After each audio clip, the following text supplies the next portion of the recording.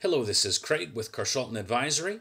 We're going through the Section 2.1 practice tasks of the Microsoft Office Specialist Excel Expert exam. This is our third part, and let's get started. So our first task is to display the data validation worksheet. So last we left off, we were on the Fill Series worksheet, and if we want to move to the data validation worksheet, we can either click on it or we can use our shortcut of Control Page Down in order to get to the data validation.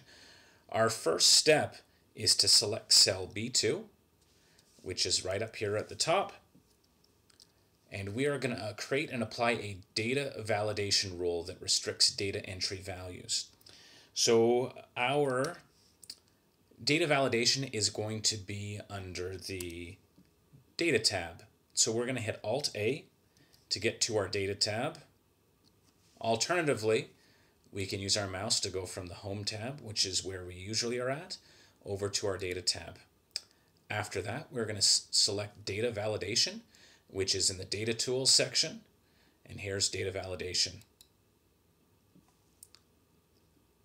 So for this particular task, we want a rule that's going to restrict values between 0 and 1. So essentially between 0 and 100%. So in this Allow section, we are going to put a decimal rather than a whole number. And we want data between a minimum amount of 0 and a maximum amount of 1. The next thing we're going to do is have an input message. So I know a lot of Excel users are familiar with data validation, and they've gone so far as restricting the values that are going to be valid in their cells, but they've not moved past that and gone into the input message section. So this is especially if you're distributing this spreadsheet to someone who isn't going to be using it very often. It allows you to give a little bit of direction for how they can properly utilize the wonderful spreadsheet that you made. So what we're going to do in the title section here, we're going to type in interest rates. And for an input message, we're going to put please enter a value between 0 and 1. Next, we are going to create an error alert. And so this error alert is what's going to happen if they don't follow the instructions here. So in the error alert, we're going to leave this toggle to show an error alert when invalid data is entered. The instructions have asked us to use a stop style error message. The title here is going to be invalid interest rate. And our message is going to be the interest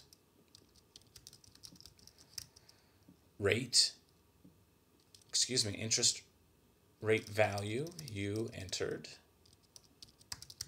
is invalid. Please enter a value between 0 and 1. Now on the exam, I wouldn't spend all that time typing that in.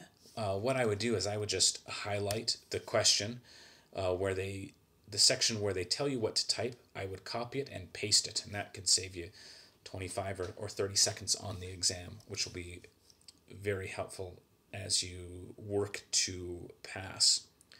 So we're going to hit OK here. And now, whenever a user selects this cell, you're going to see this text pop up now. So it's going to inform them what this cell is for. It's going to give them some directions. So please enter a value between 0 and 1. Let's try this out. I'm going to put 5. And so what's happened here is I have this set to %. So I'm going to reformat this so that it is a number. All right. So now we can enter a value. If I enter 5 now, I'm going to get this invalid interest rate notice. Okay. It's going to give me an option to retry. And now I'm going to try and enter a value between 0 and 1. So let's try 0.05 to get back to our 5%. So this is an example of where the The study guide probably isn't a great user experience example. If I was to provide this to a user, I would want this message to actually be in percent. So I would tell them to enter a value between 0 and 100% rather than have them try and remember, well, is 0.5 50% or 5% or is it 0.05 or 0.005? It just adds a little bit of extra confusion that doesn't need to be there. But this is how it is set up. So I won't change it here, but I would advise you when you are doing this for your own projects to keep that in mind so that this is going to be usable for the final user of your product or project. All right, so that wraps up these tasks. Let's move on to our next set. All right, so now we're going to move to cell B3. So this is in our periods row. I have B3 selected. We are again going to create and apply a data validation rule. So I'm going to hit Alt, A, V, and V again. I'm going to page up, Control page up to get to my settings, and I'm going to allow a whole number, or excuse me, let's go. We'll leave that at decimal because it doesn't say that they have to be an integer. But in the data section, we are going to have a maximum here. Or actually, we'll keep it as a range. So we want a minimum value of 1 and a maximum value of 30. In our input message, we are going to call this loan period and give them an instruction here.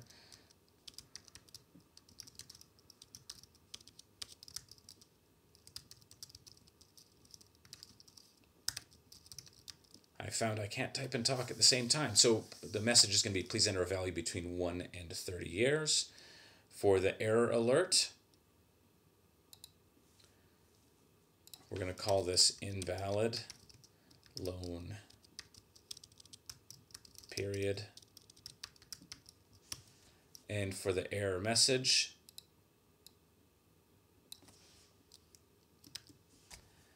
I'm going to paste this in out of the workbook. All right, so that looks pretty good. We have a decimal. Please enter a value between 1 and 30. We'll click OK.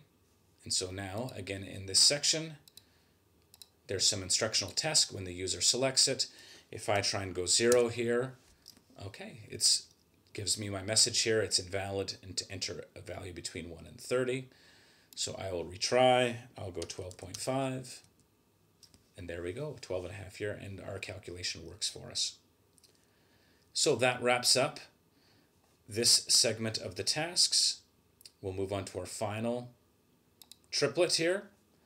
All right, so now we're going to go into cell B4. And again, we're going to restrict to positive values. So I've selected B4. I'm going to go into data validation with my shortcuts. Instead of any value, we are going to go to a whole number, and it has to be positive positive value, so greater than 0. So in data here, I'm going to move this to greater than. In this case, our minimum is 0. Our input messages here, I will paste in.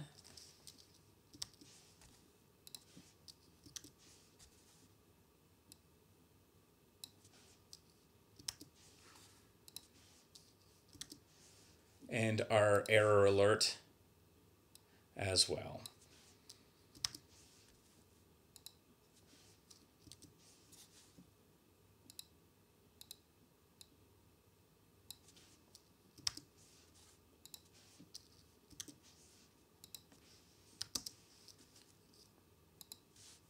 Okay, so now we can select this value here. Let's try and put -10 in there. Sure enough, that has triggered our warning. We'll retry that, get it above 0 here. Let's go back to 10,000. There we go. All right, so that wraps up all the tasks for this section. I'm going to open up, however, my data validation window one more time just to give a little bit more insight on the options that are in here. So under our settings for allow, so any value is the default state for all of the cells in an Excel worksheet. Whole number, so this is integers, and so by selecting whole number, you're going to restrict users to whole number values. They won't be able to put a decimal. In the data section, you can have this between, you can have it not between, so either it has to be less than a number and greater than a different one, equal to, not equal to, greater than, less than. So there's lots of options here. You can get creative for it with this. We have decimals, which we've used already in this task, so I won't go further on them. However, also in here are lists. So you can create a source of a list.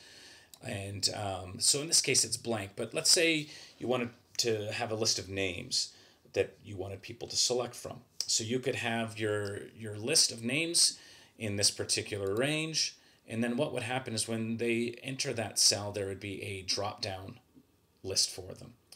If that's something you're interested in seeing more of, please drop me a comment and I'll be able to do a video that will go over data validation in a little bit more detail. Furthermore, you can restrict this to date formats, time formats.